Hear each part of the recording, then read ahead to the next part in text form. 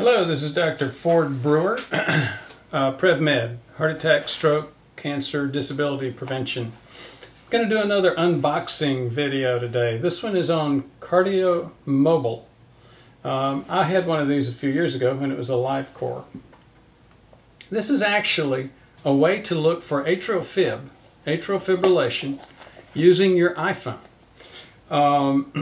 Whenever I talk about a product or a purchase ranging from supplements like niacin to dietary products like Proline to this, I talk about levels of evidence. What are levels of evidence? So the greatest level of evidence being randomized clinical trials, which show improvement with that product, versus the lowest level of evidence, which is expert opinion.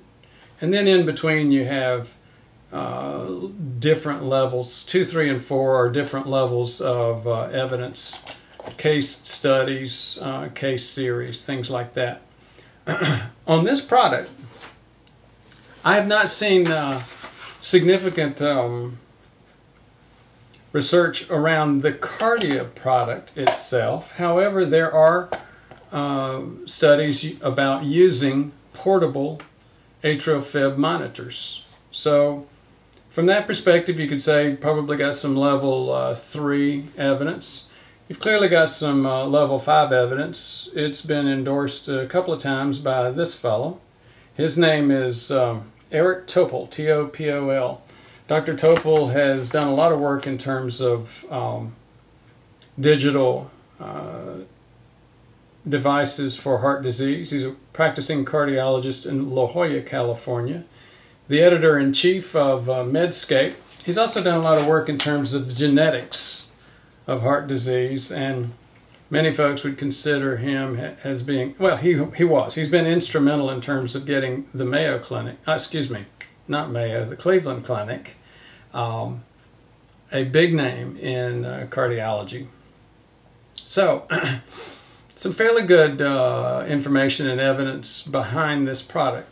Let's just go to the unboxing itself. Before we do, though, I'll make a couple of other comments. I obviously won't have time for this video to get deep into the science around atrial fibrillation. It's a major, significant increased risk factor for heart attack, as well as stroke, and even more so for stroke. I have personal issues around this area. I have atrial fib. Not atrial fib myself, not proven yet. I do have the atrial fib gene, 4q25, the high-risk gene in the Q25 area of the 4th chromosome. And I have family members with atrial fib, so I know that I'm at risk. So let's get to the unboxing and see how you can actually get an EKG rhythm strip to look for atrial fib on your iPhone. So this box is confusing, by the way. So you open it like this, you look inside, and the only thing you see inside here is a plate. It's an optional plate to use it to stick to the back of your iPhone. The live core that I had a few generations back, a couple of years ago, was an entire iPhone case that had electrodes on the back of the iPhone. You just put your fingers like that. I was actually able, believe it or not, to record and detect atrial fib in one of my dogs using that. It was the older dog who died a few years after that. Now, let's look at this. So where I looked at this, I saw an empty box after I got that stuff out, and I said, where are the electrodes? Well, again, sneaky packaging here. The electrodes are in the cover of the box. You take this off, and it's there. So maybe too fancy, too slick with the packaging. All you have to do then, these are the electrodes. All you have to do is pop them out. And then you say, okay, well, that's an EKG? Well, it is. It's an actual EKG strip. Well, what powers it? It's not the iPhone power. No, it's not. As you see here, there is a cover for one of those little key or not flashlight batteries, but those key fob batteries. Now, so how does that translate into an EKG strip? Well, first of all, you download the app. Here's the Kardia app. Let me see if I can get that where you can see it. Kardia right here. I've downloaded it, and I guess you see that I've cheated. I did a dry run and did an EKG strip with it. Let me show you how you do that.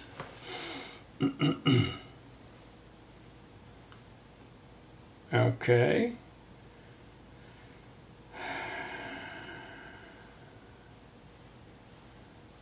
Okay.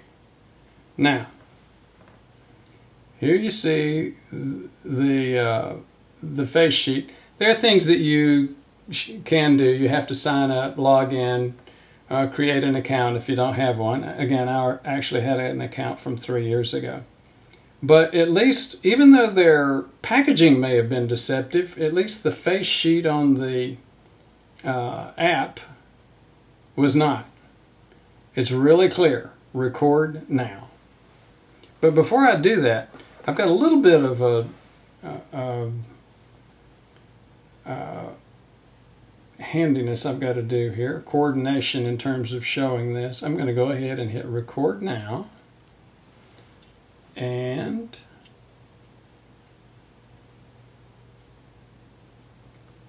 put my fingers. Okay, there you see that it's getting started. Look at that.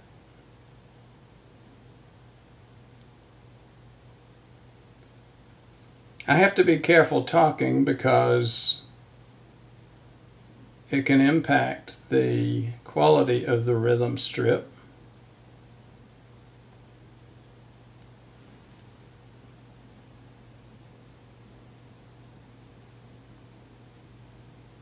Okay, so there you go.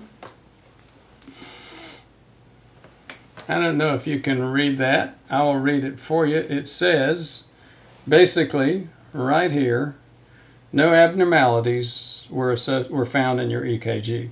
Now, if you're looking for atrial fib, which this is really, I mean, the atrial fib is the sweet spot for this. Other problems with your other dysrhythmias may be okay. But atrial fib is the most common. It's the one that it's the one that brings the risk factor for heart attack and especially stroke.